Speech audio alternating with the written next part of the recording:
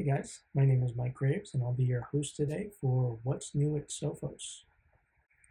Today we're going to be covering an update on Phish threat that dropped the first week of June 2022.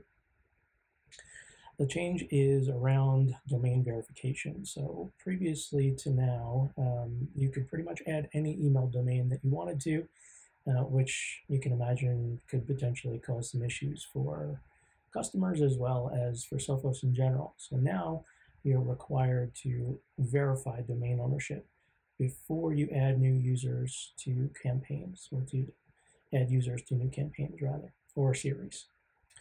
This does not affect existing campaigns, draft campaigns, or series that you have until you modify them.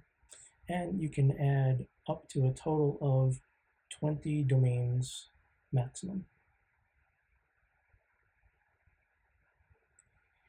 This is what you'll see if you actually try to add users to a campaign prior to validating domain ownership for one or more of the domains for which you have users in your Sophos Central estate.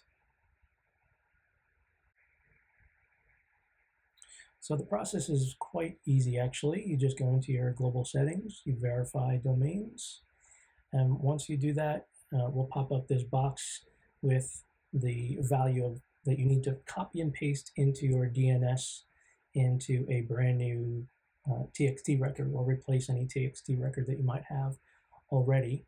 Once you submit that, you'll just click verify on this screen, and what you should see is a notification popping up validating that it was successfully verified.